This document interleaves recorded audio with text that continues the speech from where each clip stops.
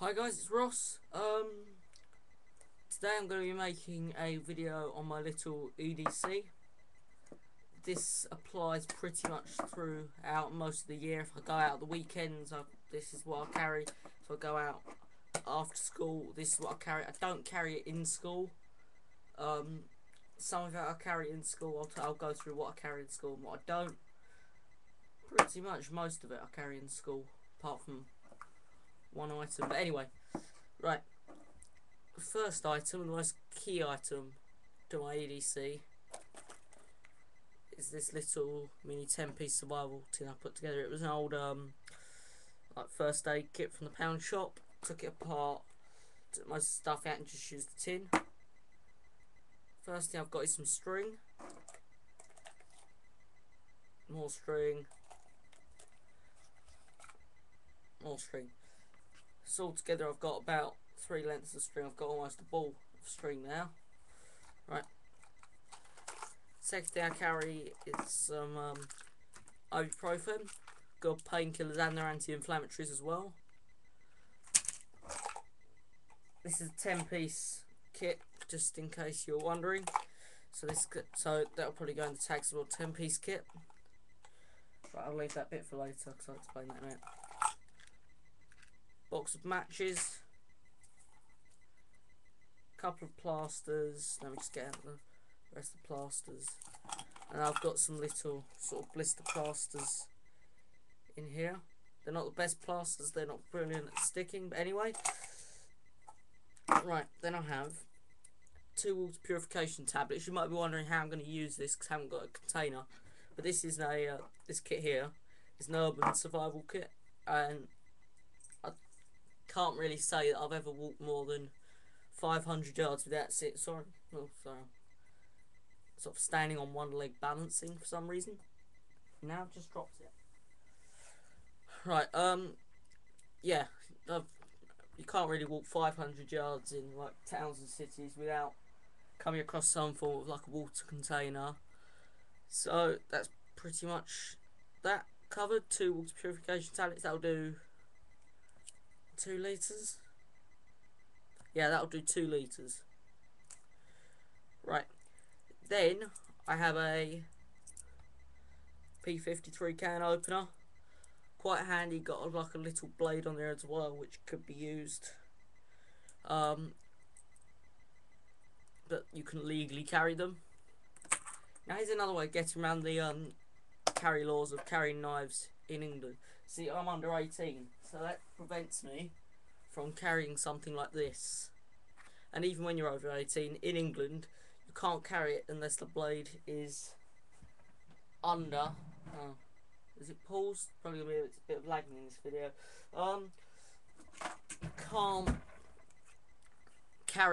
carry any type of sharp item. You're gonna warm up? No, perhaps not. It's hard for you to understand what I'm talking. I'm shouting at the computer because it's frozen on me doing a stupid face like this. Anyway, yeah, in England, if you're an adult, you can't, over 18, you cannot carry a knife if it's over something like, if the blade is over 2 inches long, I think it is. So this little Swiss Army knife only just comes into that. So I can't carry that. So the way I've got around that is this. What it is it's a little stone, a bit of flint, like a flint knife that I've sharpened up, and you can legally carry in England a weapon as big as you wish, made of stone, as long as it's not made of I'm going to try and say this because I always struggle to say this. Semeric, no, Seminameric. The kind of stuff pots made, you know what, made out of. I think you know what I'm going on about. I just can't say it. Ceremonic. I think I've got that. Anyway, yeah, so that's the way. And just to know, it's quite good. I know it can cut through this duct tape on the side. And then I've got the tin. Last piece of all, you could probably think this more than a 10-piece survival kit, but I've counted all the plasters as 1 bit and all the lengths of rope as 1 bit. But anyway, the last bit is this. It's a cloth sail needle, and Dave Canterbury at the Pathfinder School talks about this extensively and all the different uses for this. You can use it for repairing gear, socks. You can use it for hunting. So that I could lash this to a pole using this or some of this, and I could use this for spearfishing. It's quite long. It's about, rule it back out. It is 3.5 inches long, so that's quite handy. And yes, you can carry needles. If you're in America thinking, oh, I know they've got really bad carry laws over there. Yes, you can carry a needle. And this one is made in England as well. You won't be able to read that because you might be able to see something. No, it's out of focus. But yeah, this is made in England. Next bit, so that's the first piece of EDC. Second bit are my keys.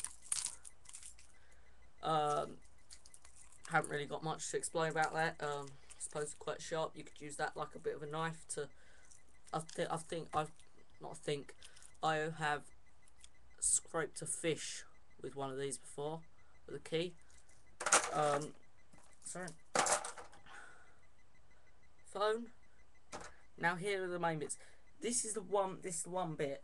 I sometimes take this to school, but most often not. This is what I don't take to school. One thing, it's a paracord belt. It's got a simple sort of knot fastener at the front, and it's frozen again. Sorry, me talking to the computer.